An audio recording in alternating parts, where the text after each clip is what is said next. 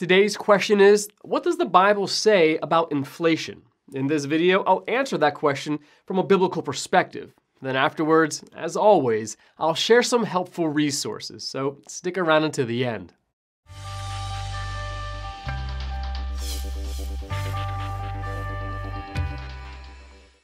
Inflation is one of those words in common usage today, but that the Bible does not use. In the context of economic issues, inflation is an increase in overall prices and a corresponding decrease in the purchasing power of the money in circulation. During times of inflation, money is worth less than it was before the inflation hit. While the Bible does not use the word inflation, the concept of sustained price increases and the misery they cause exists in the pages of Scripture. For example, when the Arameans attacked Israel during the days of Israel's king Jehoram, the Israelites experienced extreme inflation. The siege of the capital city led to a lack of goods and, as we would say today, out of control inflation. There was a great famine in the city of Samaria. The siege lasted so long that a donkey's head sold for 80 pieces of silver, and a cup of dove's dung sold for 5 pieces of silver. 2 Kings chapter 6, verse 2. Inflation was so bad that food and fuel were unaffordable, and people were eating donkeys' heads and burning doves' droppings if they could get them. Under those harsh conditions, King Jehoram was ready to give up and surrender to Aram.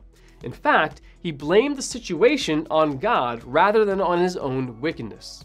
This disaster is from the Lord, he said in 2 Kings chapter 6, verse 33. But Elijah the prophet gave him hope to hold out one more day. Elijah replied, "Listen to this message from the Lord. This is what the Lord says. By this time tomorrow, in the markets of Samaria, 6 quarts of choice flour will cost only 1 piece of silver, and 12 quarts of barley grain will cost only 1 piece of silver." 2 Kings chapter 7, verse 1. God's promise was that prices would drop dramatically, indicating an end to the siege. So inflation has been around for a long time, and the examples in Scripture show it is exacerbated by war, disruption of supply chains, and lockdowns in the form of sieges. Another factor contributing to inflation is greed, which can take the form of price gouging, dishonest weights and measures, etc. The Bible repeatedly condemns dishonest gain. Do not have 2 differing weights in your bag, one heavy, one light. Do not have 2 differing measures in your house, one large, one small. You must have accurate and honest weights and measures. Deuteronomy chapter 25, verses 13 through 15. The problem with dishonest measures is that if you pay $10 to get 10 ounces of a product, but the seller only gives you 8 ounces, then the purchasing power of your money has decreased.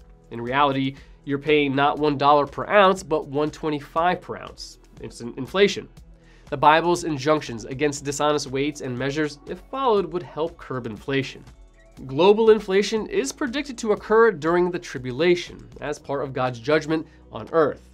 When the Lamb opened the 3rd seal, I heard the 3rd living creature say, "Come." I looked, and there before me was a black horse. Its rider was holding a pair of scales in his hand. Then I heard what sounded like a voice among the 4 living creatures, saying, 2 pounds of wheat for a day's wages, and 6 pounds of barley for a day's wages, and do not damage the oil and the wine. Revelation chapter 6, verses 5 and 6. In this judgment, the luxuries are still available, but the necessities will be in short supply. Significantly, this 3rd horseman of the apocalypse follows the bringer of war. Revelation chapter 6, verses 3 through 4. The reality of inflation should remind all of us that riches are fleeting. Cast but a glance at riches and they are gone, for they will surely sprout wings and fly off to the sky like an eagle. Proverbs chapter 23, verse 5. All of us have at one time or another felt like the people in Haggai's day. You earn wages only to put them in a purse with holes in it.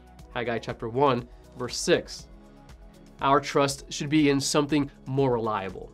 Paul enjoined the rich not to put their hope in wealth, which is so uncertain, but to put their hope in God, who richly provides us with everything for our enjoyment. 1 Timothy chapter 6, verse 17. rich or poor, we can store up treasures in heaven. Matthew chapter 6, verses 19 through 21. We have a sure hope in the shrinking value of money. Those who trust in their riches will fall, but the righteous will thrive like a green leaf. Proverbs chapter 11, verse 28. Want to learn more? Subscribe so you don't miss the next video. Visit GotQuestions.org for more great content, and check out the details section below this video. There you'll find one book I recommend, along with several links to related questions.